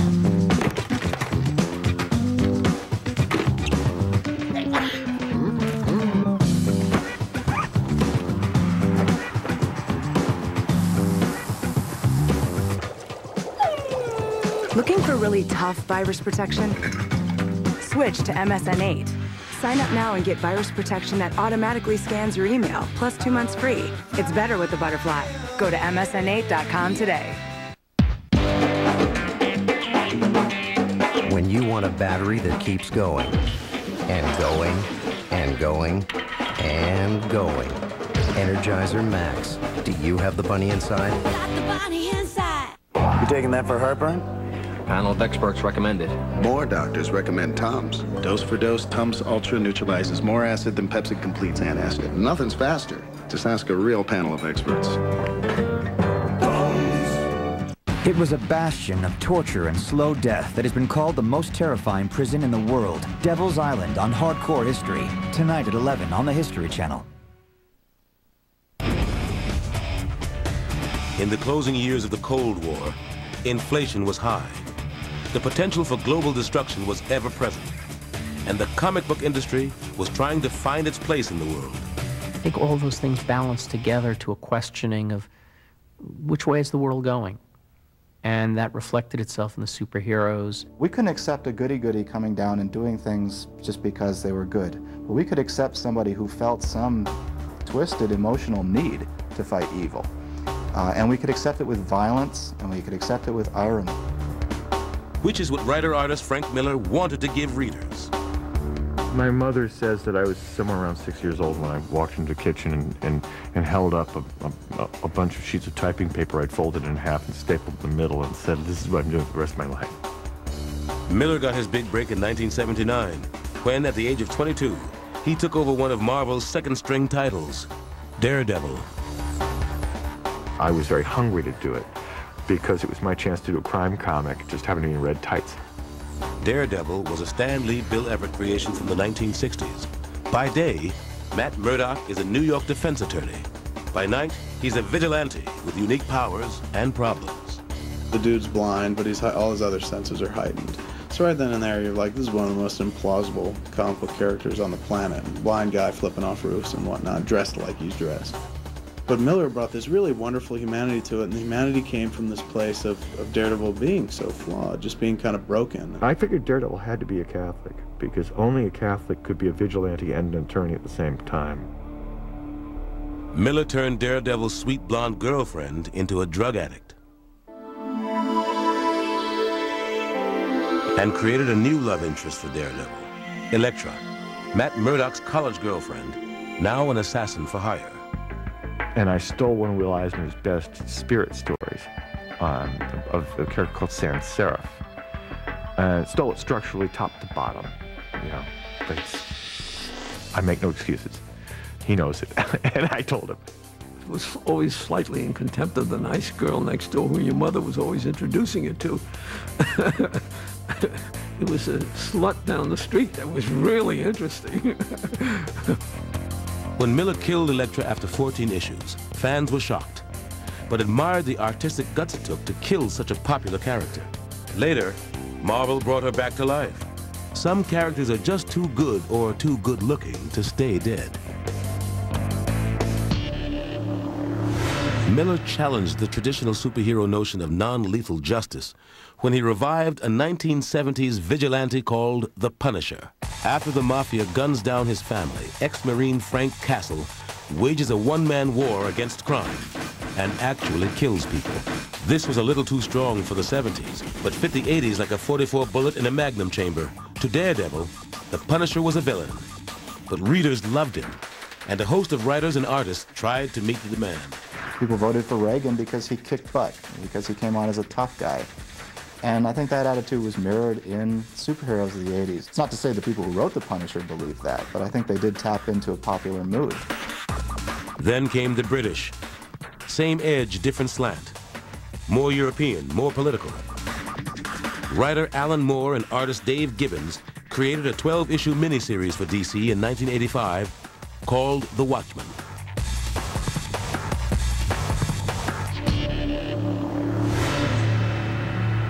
Alan Moore said he was really out to kind of destroy the whole notion of not just superheroes, but heroes in general, because these are people that you trust with your lives, and nobody should do that.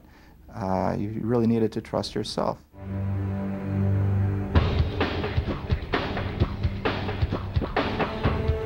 In the alternate universe of The Watchmen, superheroes are morally ambivalent, impotent, or psychotic. One of them ends the Cold War by faking an alien invasion that unites the world and kills 3 million New Yorkers in the process. Alan created this story commenting on superheroes, talking about superheroes, what they meant, and also talking about how it felt to be out on the streets in 1985 with Russia versus America, feeling like the nuclear clock was clicking closer and closer. Watchmen was the most complex and intricate superhero story ever produced. It inspired a generation of artists and writers. Most of the guys in comics lived within about 50 miles of here. So we were all at the same poker games and the same parties. And it's just, wow, how the hell did he do that? And you went home and you ripped up whatever you had done that week and just said, no, damn it, there's more I can do. Even Frank Miller felt he could do more. His next project, a 4-issue fantasy of the future, The Dark Knight Returns. It pits an aging Batman against psychotic foes and a corrupt society.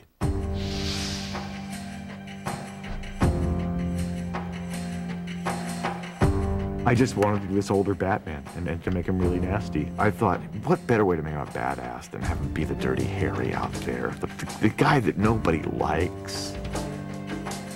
For Miller's Batman, the biggest problem isn't the Joker, but Superman, a well-meaning Boy Scout in thrall to Ronald Reagan, conducting one-man secret wars in Central America. Superman and Batman had been friends since 1940, but weren't after 1986. I'll gleefully take credit for breaking up the Batman-Superman friendship. Bruce has been one who enforces order in the world and believes that entropy is the natural state of existence, whereas Superman believes that order is the norm. These two people would not like each other. They just wouldn't. We felt at the time like every Batman story that could have been told had already been told. And suddenly, here's Frank. In the mainstream media, it got a great deal of attention, positive and negative, mostly positive.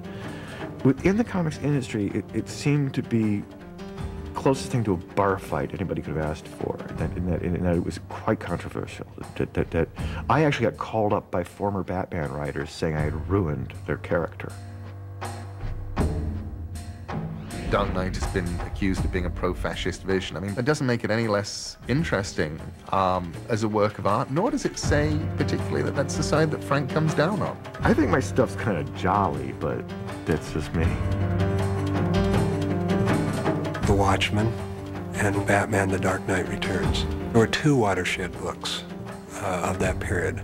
I think it was a good thing and a bad thing. I think that even though those works are both brilliant works, the traditional innocence of superheroes went out of the market at that point.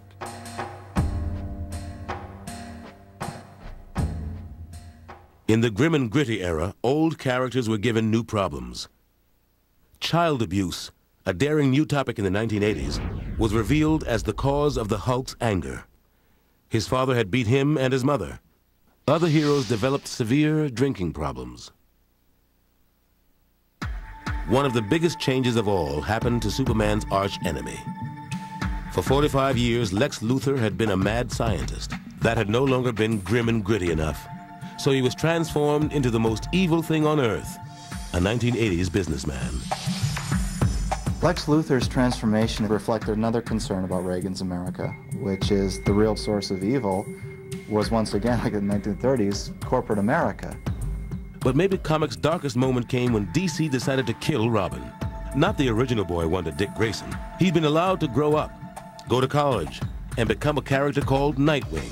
This was a new Robin named Jason Todd, a replacement sidekick whom many people hated. You hear about characters taking on a life of their own. Jason was the best example of that I've ever personally encountered. Nobody set out to make him an obnoxious little snot, but he kind of was that. In 1988, Batman's crazed, white-faced foe, the Joker, captured Jason, beat him to a pulp, and set off an explosion. DC left his fate up to the readers. If they dialed the 1-900 number, he survived the explosion. If they dialed the other, the kid didn't make it. And we waited. DC received 10,614 calls. The verdict, death, by 72 votes. When the mainstream press got wind of this, they were outraged. I think most people thought it was Dick Grayson. People had an emotional investment in Robin, even if they hadn't seen a comic book in 20 years. I used to have a little Batman symbol on my jacket lapel. I went into a Fifth Avenue deli to buy a tuna fish sandwich, and the guy looked at that and asked who I was, and I said, I edit Batman. He said, hey, this is the guy that killed Robin! Batman later found a third Robin, a nice kid named Tim Drake, whom fans did accept. But the death of Jason Todd continues to haunt Batman and Denny O'Neil. I thought I was a guy writing and editing fiction. I realized that no, the Batman editor and the Superman editor are more than that. We are the custodians of folklore. The 1980s ended with the release of Tim Burton's movie, Batman. The film seemed to signal a new era for superheroes. But just ahead, there would be big trouble. The sad, horrible, pitiable collector's bubble, which came very close, I think, to wiping out comics for a second time.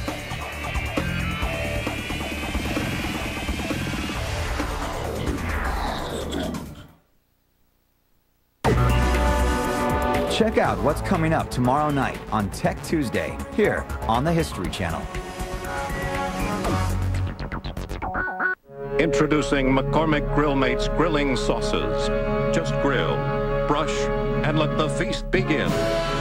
New Grill Mates Grilling Sauces, along with seasonings and marinades, are from McCormick, the taste you trust. Why do we work? Why do we get up every day and leave the people we love? At the Principal Financial Group, we know you work for more than just a paycheck. For 120 years, the Principal has helped people keep more of the money they make and do more with the money they save. You work hard. We make work hard for you. The Principal Financial Group. We understand what you're working for. Dear DirecTV, there's not a word to describe how great DirecTV is. It's not great. It's not greater than great. It's even greater than greatest. My mom, at first didn't know if it was a good idea, but now she loves DirecTV, and it saves her money. Signed, Brian Mills. Brian, I think I'm gonna have you write my next review. Become a DirecTV fan for just $39.99 a month. You want the best values in America? Well, they're here now at the Dodge Summer Sales Drive. Where you'll find our best products. Like Dodge Caravan, with over 32 standard features and available bucket seats. And our best deals. Get up to a $3,500 cash allowance or 0% APR financing for 60 months on Caravan. All with Dodge's 7-year, 70,000-mile powertrain limited warranty. Let us prove we got the best values in America. Hurry to your Dodge dealer today. From city to city, state to state, and coast to coast, Verizon Wireless is helping to bring families closer together with unlimited night and weekend minutes. It's all part of the America's Choice National Family Share Plan, giving your family unlimited night and weekend minutes to share on up to 4 separate lines, so they can say whatever, whenever, wherever. And now, save big on select LG phones. Verizon Wireless, we never stop working for you, come rain or shine. Can you hear me now? Good. A no-brainer. What's a no-brainer? Everyone knows what a no-brainer is. You don't have to think about it. It's just that good. Now you can call anyone in America for 3 cents a minute and 39 cents to connect. And that 3 cents gets you Canada and Western Europe, too. Just dial 1010-987.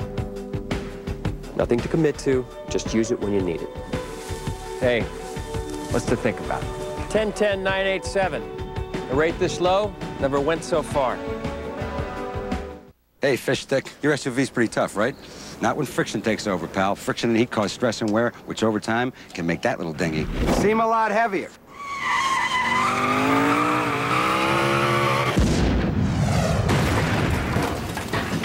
Nice shooting, Tex. You need Quaker State for 4x4s, SUVs, and trucks. It's proven to reduce friction and deliver superior performance under high stress and heat.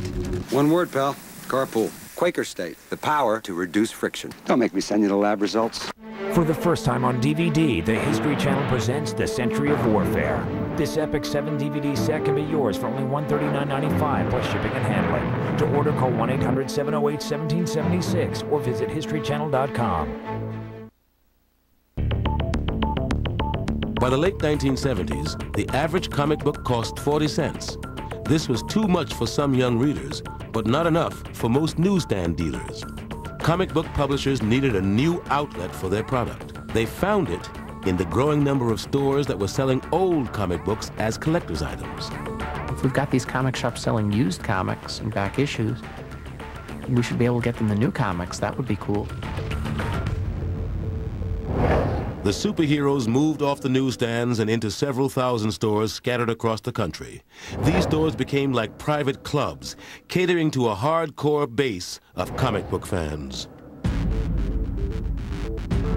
The den-like atmosphere of most comic book stores is straight out of comics. It's very Batcave-like. It's a kind of self-defense mechanism. We walk into a comic book store and it's kind of dark and dingy because they don't want outsiders coming in and being like, what's this? This is silly. The comic book changed from being a mass market product to a specialty item, sold at higher prices and marketed to older readers. There's still a small group of people who react to say, but comics are for children.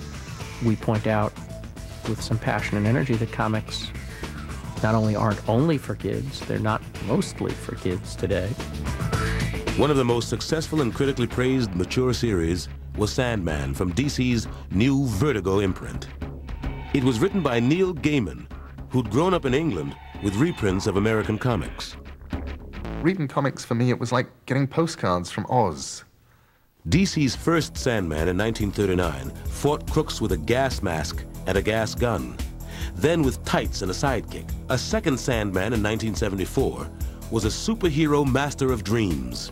Gaiman used bits of both in Morpheus, the godlike lord of the dreaming, a very different superhero. The idea of putting somebody in a costume seemed very odd. I thought, I don't know any people who wear costumes. On the other hand, having somebody who dressed all in black seemed kind of obvious to me. Whatever was going through my head, month to month, it went straight into Sandman. I could do anything, from stories set in Roman times, all the way to the Iraq War and the ruins of Baghdad. Sandman number 19, based on Shakespeare's A Midsummer Night's Dream, was the first comic to win a World Fantasy Award. Not in a special comic book category, but as Best Short Story. Previous awards had gone to noted authors like Harlan Ellison and Jorge Luis Borges. Some on the committee felt that a comic book didn't belong in such company. We got the award on the Saturday night. On the Sunday morning, they changed the rules to make sure it could never happen again. It was more than closing the stable door after the horse had gone. It was more like closing the stable door after the horse had gotten out and won the Kentucky Derby. At least Gaiman still got respect at DC, where he had complete creative freedom. Almost. When I wrote the Serial Killers Convention episode of Sandman, I had a reference in it to masturbation, and a message came down: people do not masturbate in the DC universe.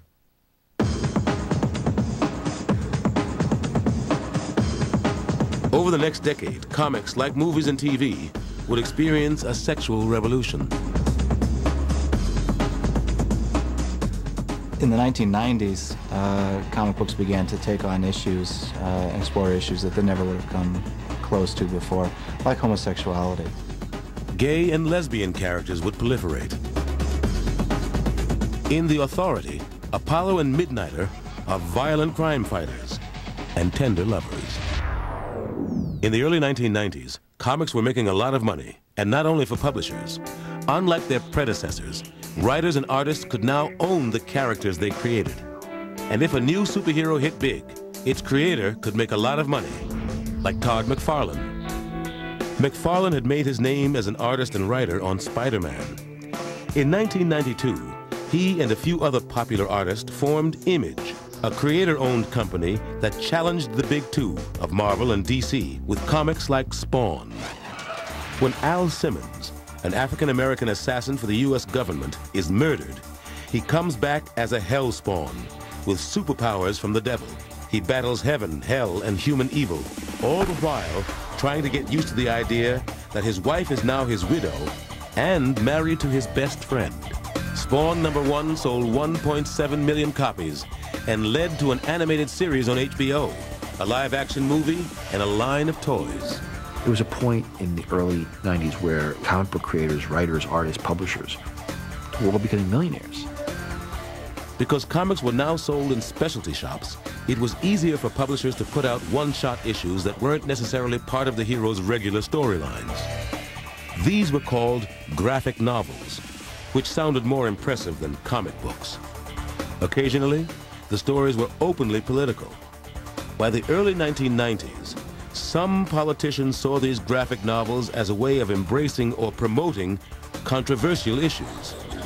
A 1993 anti-handgun story from DC had politicians rallying around Batman to help raise awareness for stricter gun laws. Batman was a more logical character than Superman because Batman's parents were killed by a gun. Virginia Governor Doug Wilder showed seduction of the gun to state legislators as an example of why a stringent handgun law was needed. The law passed, and the governor invited writer John Ostrander and editor Denny O'Neil to the signing ceremony. A few years later, in 1996, comic books were used to raise awareness about the dangers of unexploded landmines. DC produced a special Superman comic that could be distributed to children in Bosnia. The issue warned children to steer clear of undetonated landmines. We were told by people over there, we met later, that they really feel we saved some lives. Batman also joined the campaign with a special issue Denny O'Neil wrote called Batman, Death of Innocence. Batman is trying to save a little girl whose father has been killed by a landmine. And he gets her almost all the way, and then she sees this shiny plastic thing, and she picks it up and dies. Batman fails to save this little girl. Some landmine activists had hoped that the Batman graphic novel could be used as ammunition in a campaign to encourage the Senate to sign a treaty banning landmines. But the proposed treaty failed to pass on the Senate floor. Superheroes may have lost occasional battles in national politics, but they were nearly killed by the economic ups and downs of their own industry. At the start of the 90s, business boomed as investors saw comic books as a haven during the recession. An influx of speculators came in, people who really weren't reading comics, they were just buying them as investments. There were articles in the newspapers that comic books are a better investment than the stock market. Stores marked up comics that were only weeks old and sold them for several times their cover prices. Speculators hoped they'd one day be worth as much as the collector's items from the 1940s. And then the greed factor sort of set in with every publisher, where, they started producing alternate covers, special editions. Sales went through the roof and into space. Some books were selling like 6 million copies when there were only 500,000 readers. But these 500,000 readers were all, buying 2 and 3 and 4 editions of this particular book. And because they were buying that many, the publishers were printing more and more and more copies. You had a lot of adults and a lot of little kids who thought they were going to either get rich or put themselves through college on these books. The only reason the old comics were going for a lot of money is they were rare. Nobody pays a lot of money for something that's all over the place. They were a glut on the market. When the fans started to try to sell the books they were saving and found they couldn't sell them, they stopped buying multiple copies. And suddenly the publishers were caught with these huge print runs. We had a crash at the end of it we haven't seen to this day. After 1993, thousands of comic stores closed. Hundreds of creators lost their jobs. By 1996, Marvel filed for bankruptcy. Monthly sales fell from 48 million to 7 million. The medium almost died. It really almost died. To make matters worse, a potential new generation of readers had other distractions: the internet and electronic games. The industry limped through the late 90s with stunts like finally marrying off Superman and Lois Lane and electing the evil Lex Luthor president in 2000. Superheroes spent most of their time in the world of fantasy until the real world intruded one September morning. We used New York as a backdrop for all our books. We had to do something.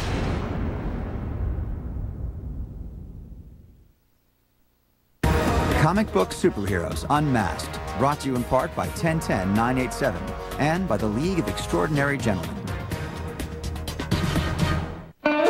My sister convinced me to try it, and now I use it all the time. People are calling all across America for an incredibly low rate of 3 cents a minute and 39 cents to connect with 1010-987. All I do is dial 1010-987, then 1, and my grandmother's number. It's 3 cents to Canada and Western Europe, too. I don't have to switch phone companies to use it. Try 1010-987 today. At 3 cents a minute, it's a no-brainer. When a madman threatens the world, the greatest adventurer who ever lived must summon the most extraordinary heroes. And the game is on.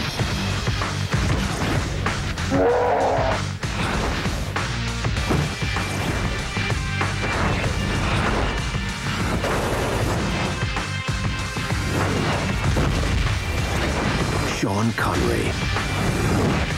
The League of Extraordinary Gentlemen. This film is not yet rated July 11.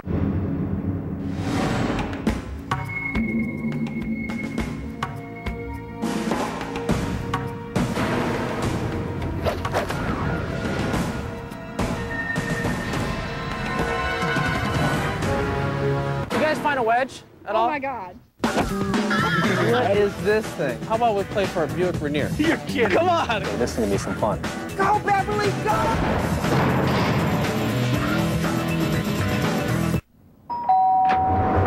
Hi!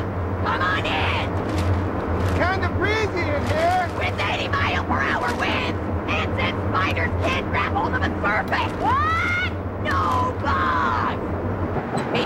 Stanley!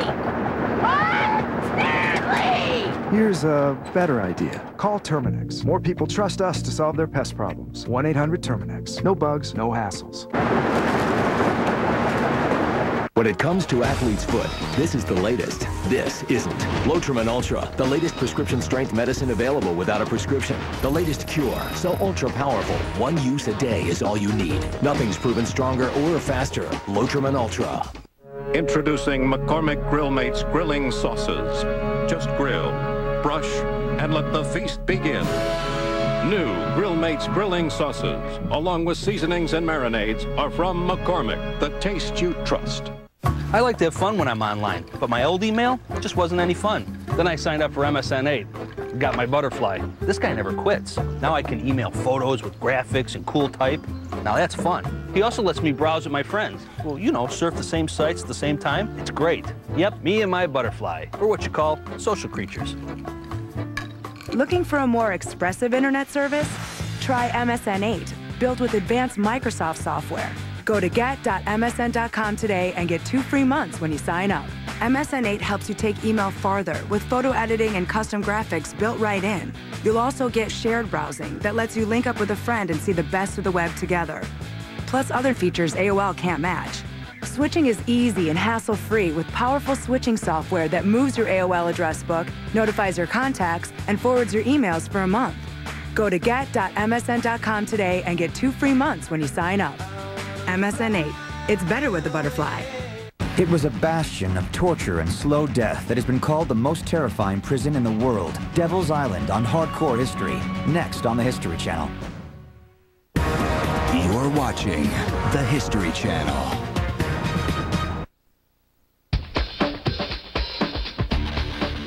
Comic book superheroes had been rebels and vigilantes in the social turmoil of the Great Depression, and then patriotic soldiers in World War II. They reflected the unrest of Vietnam and Watergate. At the start of the 21st century, most characters were more violent, more cynical, more sexually active than ever before. In other words, they reflected their world, as popular culture always does. Comic books have been around since the dawn of time. They just weren't put on paper, they were put on cave walls. The stories of the Great Hunt, of the great droughts, of the great famines. Superhero comics are just an extension of that. But sometimes, comics have anticipated reality. No one could have imagined September 11th unless they'd read comic books. Osama bin Laden's plan was to create so much chaos and so much destruction that there would be a general war, and that Islamic fundamentalist or Islamist movements would take over governments and countries, even the United States. And when I heard that, it sounded like a comic book plot. It sounded like something Dr. Doom would do. Going to create chaos and take over the world. Unfortunately, the real world looks more like a comic book world than ever before. No longer are, you know, 2 110-story buildings falling to the ground the stuff of fantasy. We felt it in New York when it fell. I felt the ground tremble. As the quintessential New York hero, it seemed only right that Spider-Man would be personally affected by the attacks.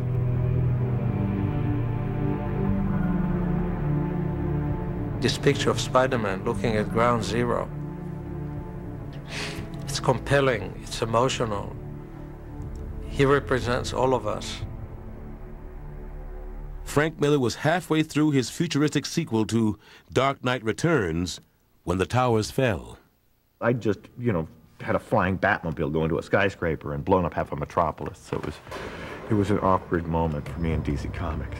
Because I was drawing this story while I was breathing in the World Trade Center in my Manhattan home.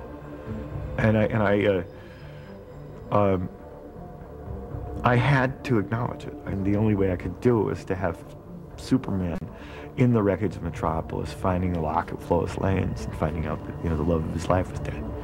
And then move on.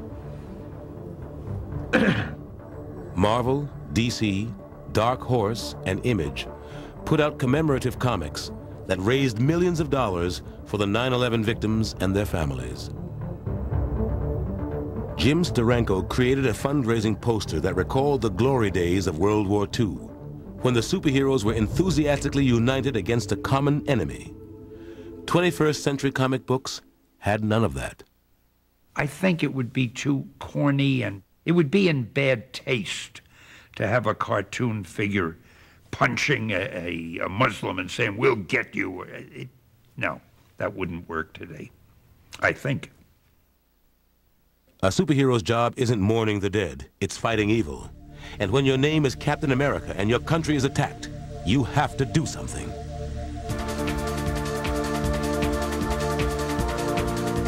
And it was the supervillain of the month that Cap would fight.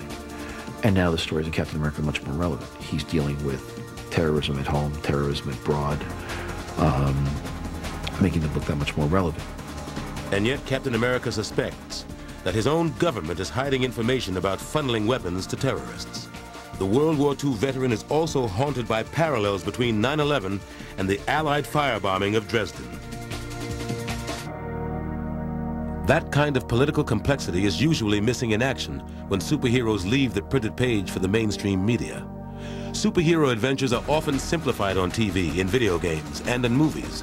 Nevertheless, with comic book sales dropping, those venues may be the superhero's best hope for continued survival in the marketplace.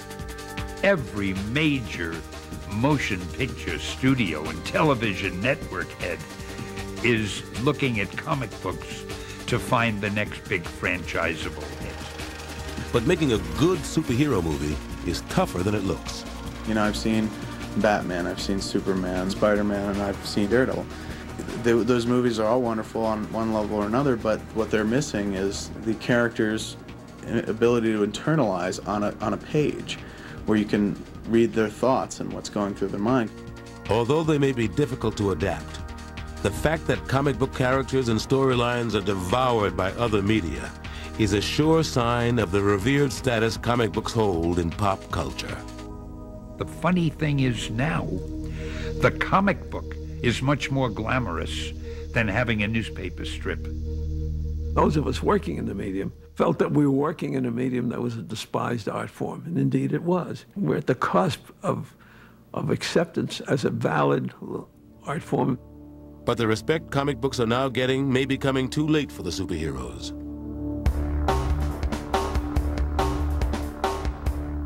Comic book superheroes, in some ways, are more popular and more prevalent than they've ever been because of major motion pictures, video games, the internet, and so forth. And in other ways, you know, comic book sales of superheroes are at historic lows. You went from easily being able to sell 1 million comic books to where the top-selling book in this industry to retailers is 150, 160,000. To keep the industry going, publishers are exploring retail outlets beyond comic book stores. While comic shops are always the core of our business, the fastest growing area is bookstores. The graphic novel and the collections that become graphic novels are really the future. And of course, there's the internet. Over the next 20 years, there will be more and more cartooning delivered online. It'll never be as pleasant to read something on a screen as it is to hold it in your hand, to turn those pages and turn back. We all love paper, don't get me wrong. But I think that electronic comics are really the way of the future. Will superheroes be part of that future? The ones that work are archetypes, made by people who believed and cared. Batman will still be around in 100 years' time. I see a bright future for tights. Precisely because it's the one genre that was created by comic books. Comic book writers and artists are doing the same thing that storytellers did, drawing the pictures on the caves at Lascaux. We're using story to create context for life.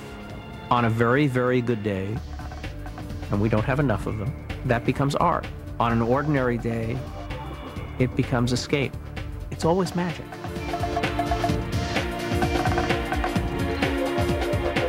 Superheroes endure because they represent basic American beliefs. That there are choices to make between good and evil. That individuals can make a difference in society and history.